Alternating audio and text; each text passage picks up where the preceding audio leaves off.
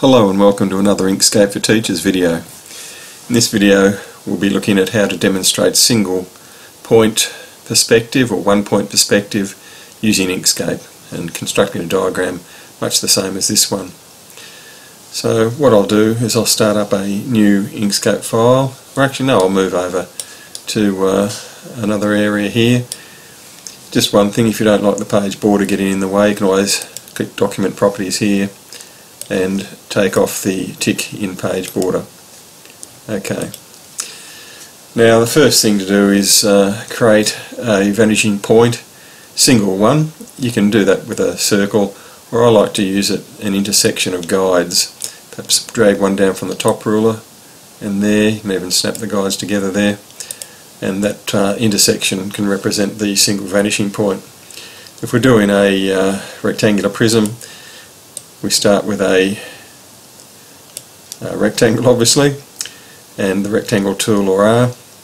Then we change the Bezier pen tool or B, and we snap from the corner to the vanishing points. But I haven't got snapping turned on. I'll turn that on now and ensure that snap to paths and snap to cusp nodes is turned on. Now you see it snap, click, click and enter, and do the same from each point. What we're doing is stretching back to the infinity, I guess, or the horizon line, and that'll do for this one. Now we decide how far back we want the back face to be, so B for Bezier pen tool if you've lost that. Click on a path, control to constrain to vertical, click when it snaps to the next path and enter, and then across this way. I could have done it in one hit, but I'll do them all as separate lines, and there we have it. Now to colour faces, I like to again use the Bezier pen tool, but start from the bottom left and go clockwise.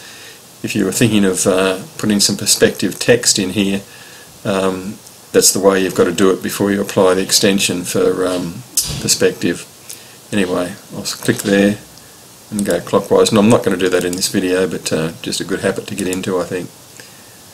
And click, give that a fill, again bottom left, clockwise. If you're just doing it, not putting text on a face or anything that you want in perspective, you can just do it in any order. And another colour, and depends which one you wanted to consider. If you're writing down this way, this would be your bottom left, so you go clockwise from there. And I'm snapping to the corners and click on the red and give that a fill, maybe a dark green, something like that. Now if you don't want the guidelines, you can click on those and delete, or you can hide them.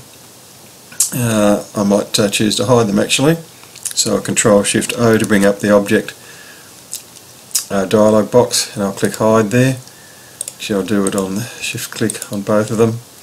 No, you can only do one at a time apparently, so hide that. If I'd group them it would be one object, and then I could hide them in one hit. And there we have it. If you don't want the guides, you can also go View, take the tick out of Guides, and there's the object, similar to the other one here, slightly different shape.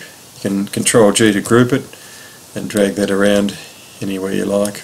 But of course if you unhide the guides, they won't line up there anymore.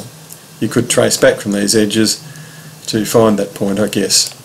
Anyway, there's a single point perspective demonstration. Look, I have shown in other videos, sometimes if you zoom in at sharp angles you see funny things going on there. So what I might do is mark around the lot, Control G to group, so I'm operating on one object. Actually no, that's no good, Control Z. I'll Control U to ungroup everything, and with it all ungrouped then these become options. So I'll try rounded joins. Let's have a look at that now. You can see that's tidied that up nicely on that corner. So there we have it, single point perspective using Inkscape. A terrific demonstration and drawing tool. Till next time, bye for now.